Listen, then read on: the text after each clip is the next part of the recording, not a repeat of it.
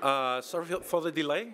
My name is Sasha Siegel. I'm going to talk with you today about how GitOps can actually accelerate your CI/CD pipelining, including your infrastructure and all the other things. I don't have much time, but a lot of slides, so I'm going to start right ahead. As a pre-sales consultant, I'm always working with different companies, and I'm actually having a look into their architecture and the workflows, and we're trying to combine them and make a global standard kind of way to have a CI/CD pipeline everybody can benefit from. And that's what we're going to talk about. We're going to talk first about the use case we're looking into a bit deeper, and then I'm going to present to you what kind of tooling we're using during the CI/CD pipelining to get an actually deployment on a cloud agnostic way for every customer. What I want you to have as an outcome today is that, that you remember to always use GitOps, because this is the only way to go. Git is our friend.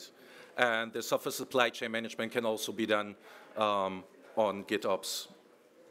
When you're handling any software, even if it's not your own, just handle them as if they are your own. Work with different teams together, always collaborate. By using open source software, there's always the benefit of sharing your experience, and the easiest way is to do this on the Git way as well. And if you also keep it declarative, like using it in a programmatic way, it's always easier to understand the actual outcome, because you're always looking at the differences between the state and the should-be state. Okay, let's start with the actual use case first. So nowadays, especially since DevOps, you always have to build it yourself, and you have to take care of it yourself, because it became easier, kind of. And that's what we're looking at. You're always having a IT landscape where you're using multiple tools. If it's just an OpenStack infrastructure, there are dozens of plugins and tools you have to take care of.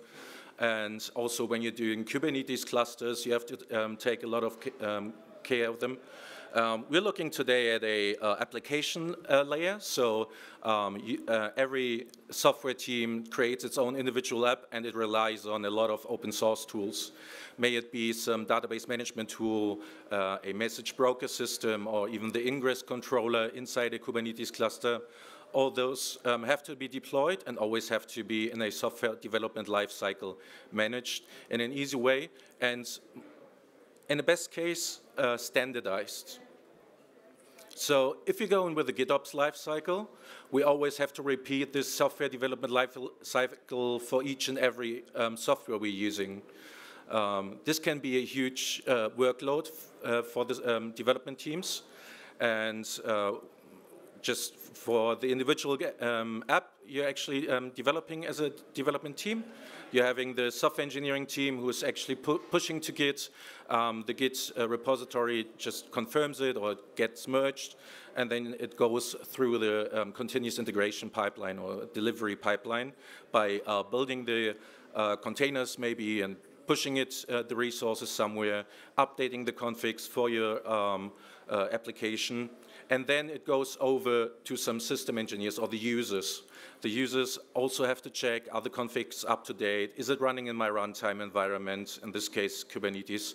And only when they tested it on development and staging, they can push it to production.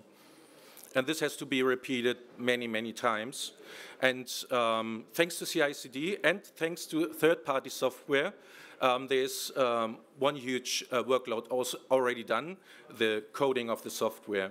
So we can actually just take the different software components, the modules, put them all, mesh them all together, and we have our IT landscape. And all we have to do now is just the system engineering work by configuring each and every application. Since Log4Shell, a lot of people still wonder how can they take care of all this supply, of all the software we're using from the open source community, and that's what we wanted to achieve. We wanted to set up the whole environment to the runtime environment, starting on the left from your individual application repository, taking all the building blocks, we call that.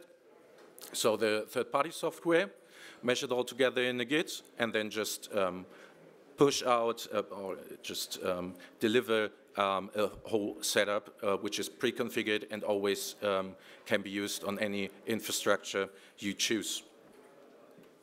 So we're going to talk about the first part. So we're talking about the software supply chain tool chain actually, and what kind of tools we used here. So the basic layer for our pipeline is GitLab as a Git repository and GitLab CI as a environment to run the tasks for the CI/CD pipeline. We're always expecting the software delivery to have two different things, the configuration and the actual package. In this case, for Kubernetes, it's Helm charts or Helm files and a Docker image or multiple Docker image. And then we have different tasks to actually accomplish. May it be some CVE scans of the Docker images, some config templates for the Helm files to give some individualization course, policy testing, deprecation testing. All this has to be done before we can actually go to production to make sure that everything is running smoothly. So the GitLab CI stages we defined are 6 in total. So there's a .pre stage, which actually gathers all resources we can say are always the same for each and every building block or for each software service. Then we have a linting stage where we're trying to find out where we're trying to lint mostly. We're building it just to make sure that the build process is done correctly. Then we go into the test stage. We're going to do a release where we're bundling it all again, and the post stage we're just cleaning it up. The main goal is to offer all those software services on the right on a global CI/CD pipeline, which is configured all the same. In the .pre stage, as I said, we have different scripts or checks for style guides, semantic versioning, policy testing, and so on and so forth. It's pretty small work you have to do there, and besides all the linting, which is always part of some tooling, you have to be pretty precise. So also including the fact that you want to be declarative. So we don't do this in a programmatic way. We chose to do this in Python scripts. Everybody talks Python nowadays. If you're having any linting libraries or something, we always found them in those libraries already existing. So we work with the people together, find out how the linting libraries work there, or the deep diff. And that's the first one to go to actually create the first templates. I've been talking about linting before in the first stage, but the main stage starts actually here. So we have to check the standardized resources, may it be some Helm charts, code changes which can be read out of release notes, or even some dependencies. That's what we're scanning here. This is not only linting itself, but it's a huge part of it. The focus in linting is also to see if everything is done correctly on here. So that's why we chose another tool on here, the Open Policy Agent extension, if you may, or extra tooling called conftest. This gave us the opportunity to have a easy readable config and easy writable also, to make sure that each and every resource we're actually gathering is ready for our infrastructure or our runtime environment itself. In the testing stage, we have to split the first time. Remember that we wanted to build a pipeline for each and every tool the same way. We now have to actually split it up because now each and every tool has some test cases which can't be generalized for the other ones. So if we're talking about the specific cases, we're talking about smoke testing, the initial deployments, some best practices are also going to be included in here. And this is what's been done in this stage. First of all, because we are now individualizing a bit more, we also want to offer to each and every contributor the opportunity to make it individual itself. So we're extending the Helm charts with Helm files. So we're having ready-to-go templates and also have some Go templating to make it easier for each software and system engineer to contribute to the testing environment and especially to the best practices configs. Oh. I talked about the smoke tests. I can only recommend the Golang itself because this is more close to the infrastructure or the runtime environment we're having the most experience with Kubernetes. And there we can actually write the smoke tests more precisely. The last stage I want to talk about is the release stage. That's the stage where we're only bundling the different Helm charts. We're putting in some more best practices config from the Go templates we've created. We're offering all the release notes, the docs and workarounds, if there are any, when you're trying to update from one version to another. And we're also offering, for an easier use case, different CI templates. So if you're trying to create a deployment pipeline by yourself, you can always rely on some templating we've done in the global settings. There's one tool I want to recommend you highly. This is Renovate. The Renovate bot actually gives you the opportunity to check automatically for each and every version. This is described in your CI/CD pipelining and in your Git repository. And we had over 100 updates per week for those 12 building blocks we've had in January.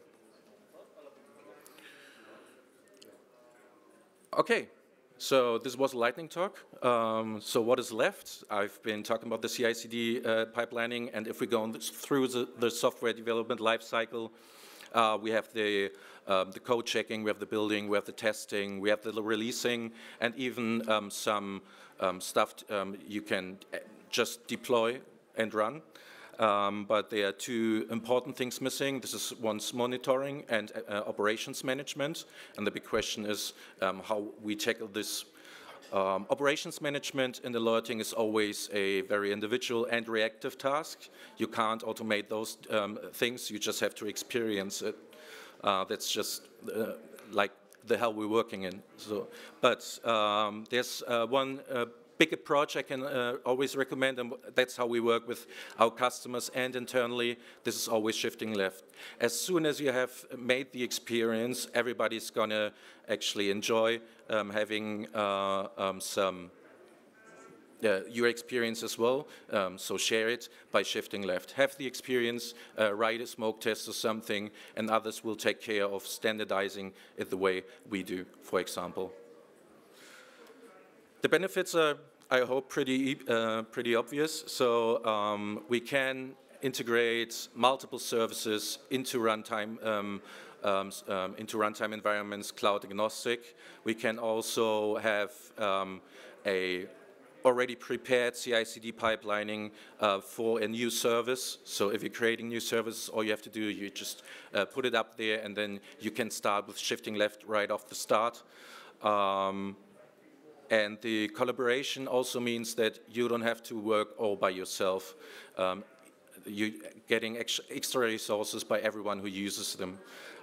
This is actually the pretty neat one. And the transparency, of course. Because we do it on GitOps, we're working programmatically. You're always being transparent with what you're doing during your tasks.